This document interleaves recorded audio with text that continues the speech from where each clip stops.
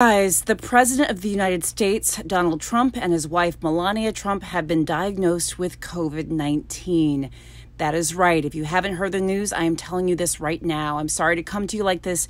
It's 1 a.m. or so. I found out a few minutes ago. In fact, Donald Trump tweeted out that he and his wife, Melania, had been diagnosed with COVID-19.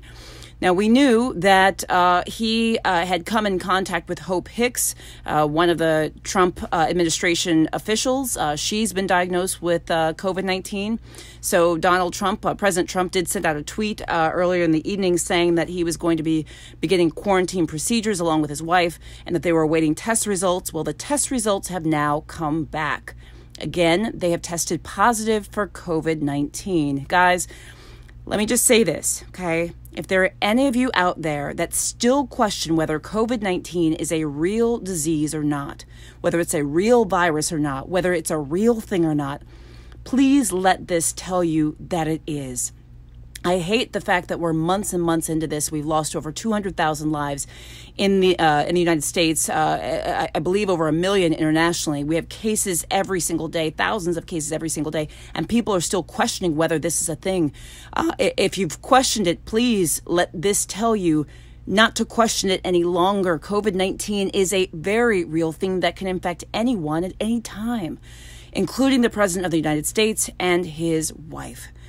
Guys, this is word and so important to wear our face masks, to social distance, to not be in groups, etc. And I should say, I saw on CBS News that President Trump apparently is 74 years old. That sort of puts him in the higher risk group in terms of higher risk for COVID complications because of his age. CBS News also said that he has at least one medical condition that puts him in the sort of the higher risk group as well. CBS also, in this article that I read, said that he had met with supporters early in the day. That's on Thursday. I'm not sure the details of him meeting with supporters, what that was like, how many supporters, where, how, if masks were worn, and that nature. I know these details are going to come out very soon, but we know that there's going to be a lot of contact tracing that's going to have to take part, which is this idea of now tracing back everyone he and his wife were in contact with recently. We don't know how many people that might have been. Potentially could have been a lot of people in his cabinet, people that he, in the Trump administration that he has been around, traveling with, etc. Guys, this couldn't be more important. I don't want anyone getting COVID-19. I don't want anyone getting it. But the fact that our president and the first lady has gotten it, I'm hoping will convince those of you who still don't believe this is actually a real condition. I hope this will convince you that it actually is. And this also reminds us all that COVID-19 does not discriminate. It will infect anyone and anyone that it chooses at any time that it chooses as well. We must respect this virus and what it can do, what it has done, and what it has the potential to do.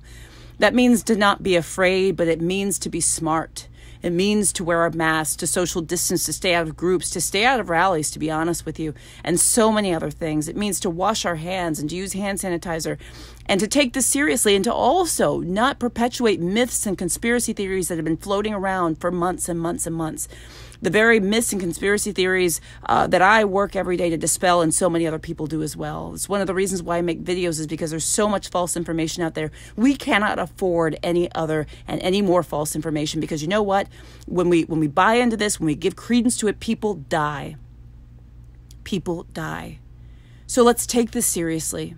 For those of you who have not, this is our wake-up call. This is your wake-up call to do so. There are so many of you that are taking this seriously, and I'm so proud of that.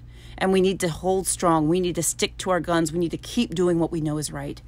Guys, please keep yourself safe. Please keep your family and your friends and your neighbors safe. Please share this video with other people. For those of you who are interested in daily videos, please like and follow my page. And for those of you who send stars, I answer your questions first. Again, guys, I'm sorry to come to you like this, but the fact that our president and the first lady have COVID-19 is certainly newsworthy and something we have to talk about, and we have to take heed of. Guys, please stay safe. I'm Dr. Jen. I will see you soon.